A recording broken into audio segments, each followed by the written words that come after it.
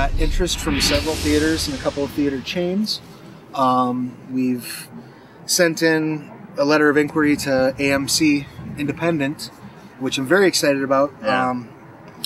You know, I have been, if you followed me on Twitter already, or if you go back and look through my feed, I've been a bit of a vocal critic of AMC because of the handling of the Hatchet 2 situation and the recent I Spit on Your Grave only getting a week's worth of shelf life in AMC's theaters.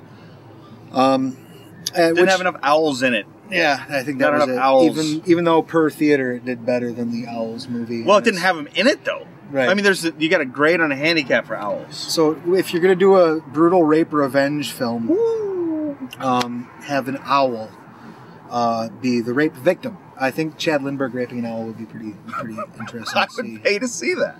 I would not pay to see that. I would You really would- not. you really It's would. actually up here right now, and I'm not digging it. I would pay to see Chad Lindbergh rape an owl. He would pay to watch me watch that. I would, yes. It's like the Two Girls, One Cup, one Chad Lindbergh, one owl reaction. Oh, that can't be happening! And yet it is. We're happy the AMC theater chain, or AMC Independent, or whatever they call themselves, is giving us the time of day. For sure. Absolutely. Now, why wouldn't they? Why wouldn't they give us the time of day? What separates us from, like, say, aside from star power and money and marketing, from, say, the latest Jennifer Aniston piece of shit, where she's sort of bemused and doesn't really know what's going on until the third act, well, I mean, and maybe then even. it's a horror film. It's which appeals to a rabidly loyal but somewhat small audience, and that can make some theaters leery. You'd be surprised at the amount of independent cinemas who don't want to look at our screener because they screen independent films and not horror films, which to me is The word independent just doesn't mean ridiculous. a damn thing anymore. No, it's like, it's made I, up. It's just I love me some cold. James Gunn, but when a movie with Rainn Wilson in it can be considered independent, he's only on the biggest frickin' sitcom. Never mind Rainn Wilson. I mean, look at the Which I cast can't of wait to see Super, by the way. No, I'm I not know. bagging on Super. Not at all, but we're I just mean- talking about they're independent. We only had $30 million. I lived on a double cheeseburger off the dollar menu at McDonald's a fucking day while we were watching or shooting Raymond Did It. I was watching it. I just happened to have a camera in my hand too. Right. Well, and I mean, I know Gunn was working with a limited budget, but I Yeah. mean, we had a fraction of that limited budget. Nothing is not technically a fraction, but yeah. Yeah, And we didn't it have was- nothing. We had more than nothing, but Yeah. not We're much. but we're a small budget film, and I think the They call quality. us sub indie, don't they? I think micro budget. I think is the Micro budget is the PC term Because now. sub indie, I mean, good lord, it's like okay, yeah, like, it just makes you sound in addition to not having any money or any friends or anybody gives a shit about you. Like maybe like your 21st gene wasn't freaking disjoined Right. or whatever. It's like You haven't quite evolved to being an actual indie film yet. No. We've just been really lucky, and especially I think if you watch the trailer for the film, you watch some of the scenes from the film. When you see the final version, hopefully in AMC and any other theater that'll have us in February, you will not be able to guess how little money we wound up spending on this thing. yeah. The Well- production value is just far beyond what we have any right to with the amount of money we spent. Yeah. And I'm not, that's thanks entirely to our cast and crew. Yeah. Yeah, And I'm not, with the exception of my one double cheeseburger a day I lived off of, it's pretty easy to say like every dollar of the film showed up on screen. pretty much. I pretty mean, much. right now we don't know because we haven't submitted to the MPAA, but we have strong suspicion we're probably not going to come out the gate with an R rating. Not without a fight. Yeah. Not without a fight. And I intend to make that fight because I don't want to come off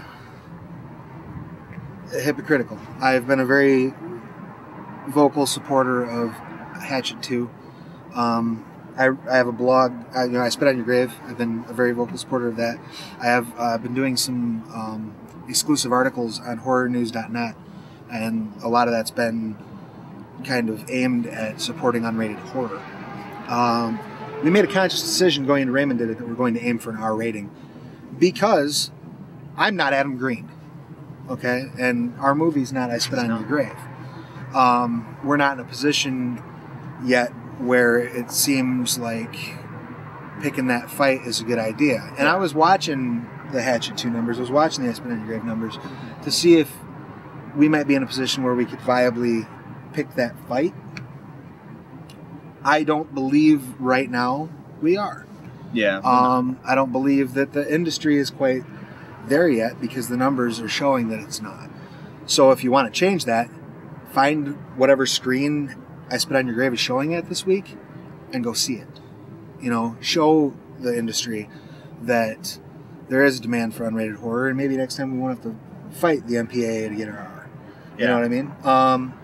And I'm gonna go to the mat with them because I believe it deserves an R rating. And we don't feel, and Lord knows what wackiness the MPAA may come up with. We don't feel our movie is like in the crazy, horrible, just, you know, X-rated territory by any stretch. We think it's barely NC-17 at this point, probably. Yeah, that's our thought. I mean, and that's not that I should almost hold that card to our vest because it makes it sound edgier and like oh my god, you won't believe what you're gonna see. But really, there are just a couple things that are really pretty stupid that are probably gonna trigger a little bit of a response from the MPAA. And when I say that the things are stupid, I don't mean the scenes are. I mean how much they go into the darker gray is kind of stupid. The response level. The weird things they're vague on, the weird things they're specific on are hilarious. Oh, it's amusing. You know, like they won't tell you shit up front, but then some other thing like 4 thrusts or something, you know, or whatever. I wonder how much shit we'd get if I just posted the advertising packet online. You should see it. It's 17 pages of what you can't show in a trailer.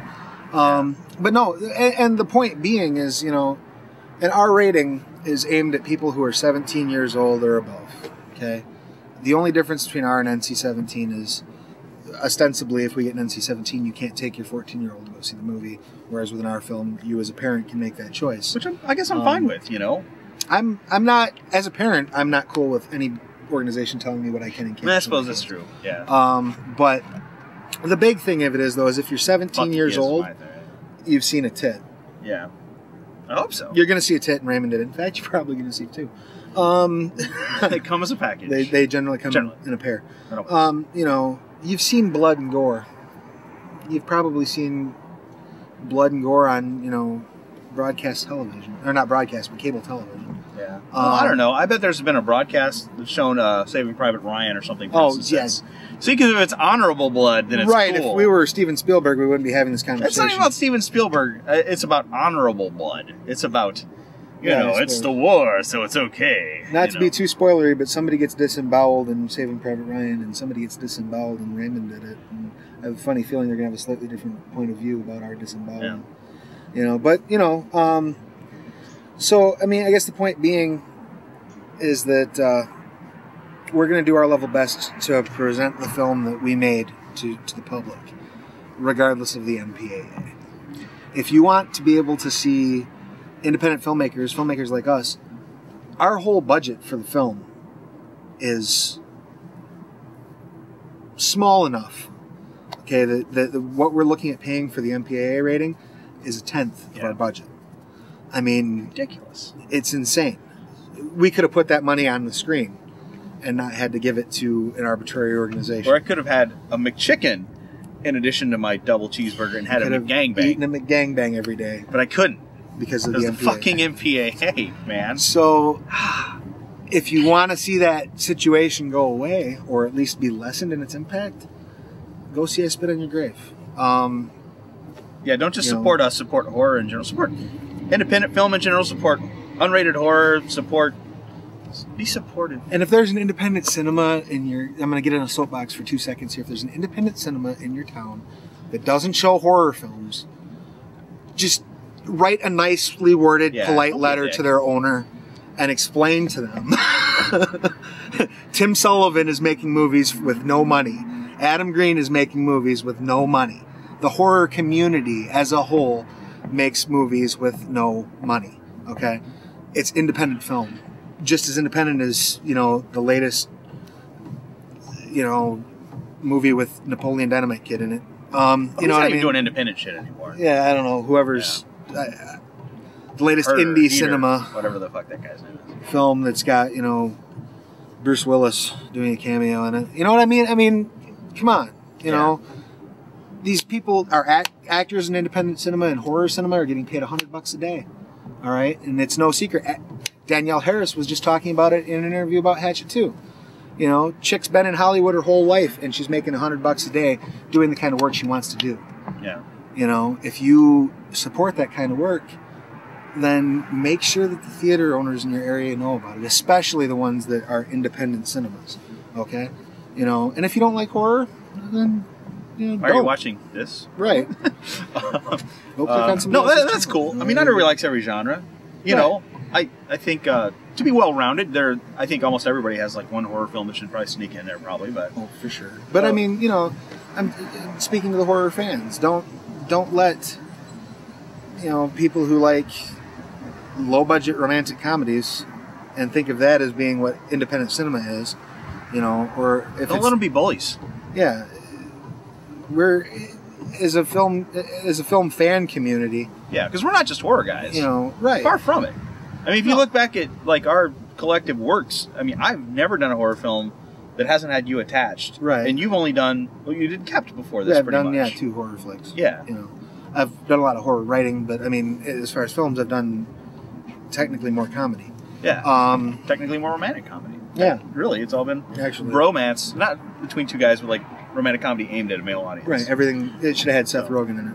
Exactly. But he got me. I'm the very, very, very, very poor man. Exactly. But no, I mean, again, just if you like independent horror, go out, support the independent horror films that come out. Go out and demand them. It would have been so cool if that truck would have went by right as you went like that. Oh. If you tune in, you watch us talk about the flick, or you have some curiosities, you send questions to the email address. That's all cool and well and good. Watch the trailer. That's the one thing I ask right now. Watch the trailer, decide for yourself. It looks like a good flick. And if you like it, throw it on your Facebook, throw it on your Twitter. Tell somebody else that you liked it. Show them the link. Yeah. And I think that's the first Street Team challenge. Just get one other person, for me anyway. Let's both come up with one. Let's not be our shtick here.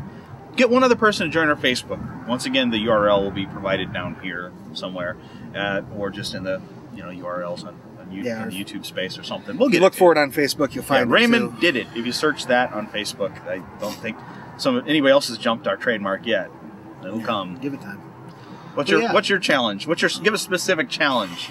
Energize the troops, sir. That's rough. I would just say, the social media thing is awesome. It's great. Like us on Facebook, find our trailer, watch it. But I would just say, find one person that you know face to face, one person that's in your town, and show them the trailer. Yeah. Because invite them into your home. It's great. It's awesome that if we can get a widespread group of people from all across the country to be into the flick. That's cool. But we're also going to need, we're not going to be doing a 300 screen release, a 500 screen release, 10,000 screens. We're not Avatar. So we're going to need people in your town. If you want to see this movie in your town, you need to make sure that somebody else in your town wants to see it. You need to make sure that they make sure that somebody else in your town wants to see it. So physically, my challenge, my request, my desire is for anyone who digs the trailer, show one person that's local to you who you think is going to enjoy it as well. Yeah, good one. Real good one.